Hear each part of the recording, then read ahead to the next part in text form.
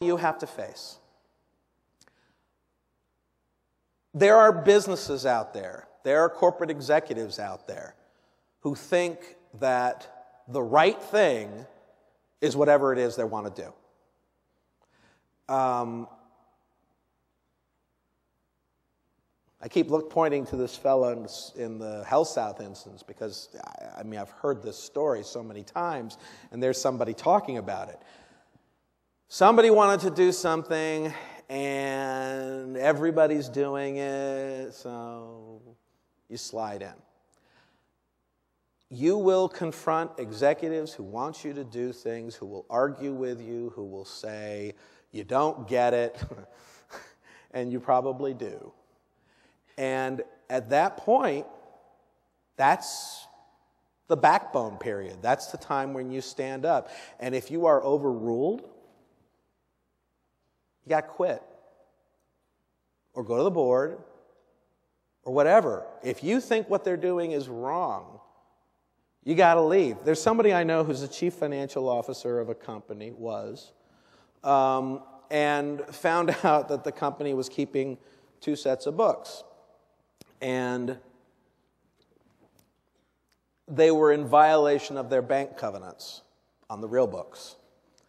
And she went to the chief executive and said, we've got to resolve this, we've got to go to the banks, and she was told, no, we're not doing that. She tried to go to the board, they would not see her, and she quit. She quit the next day. That company now is in a whole lot of trouble. She never went public. She never went forward. She's just actually a friend of mine. And she's in the clear. She's fine. So which one do you want to be? And I know everybody here approaches this from the perspective of doing the right thing. But doing the right thing is hard. It's hard when you really apply it, when you look at the compensation structure and say, are people being rewarded for taking risks that we shouldn't be taking? Are people being rewarded for doing sloppy business? Are people being rewarded for things that are going to come back and bite us in the end? Well, if not, that's a good step. Are we encouraging people to come forward? Do I have the authority to tell some big multi-million-dollar revenue producer that this deal ain't going through?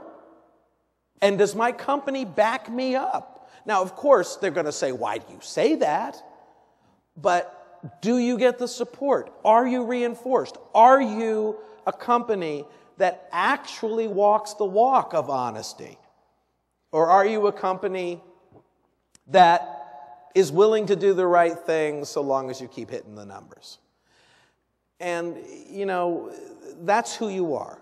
You're the guys who stop it. You're the guys who keep it all under control. You're the guys who are going to save capitalism. Because capitalism, when it's reckless, and it will spin out of control. It always will. Because you will have the circumstances where the people have to make money by doing things that are not logical. You're the guys who get in the way of the illogical. Had there been good compliance officers at all of the firms that were putting together these subprime loan package deals, compliance officers who saw the deals and had to understand them and were able to ask questions, we would not be in the position we are. Firms would have survived. The economy would be in much better shape. But those compliance officers weren't there. And so we go back. I love you guys. I admire you guys. Be the brakes. And if you can't be the brake, leave. That's my message.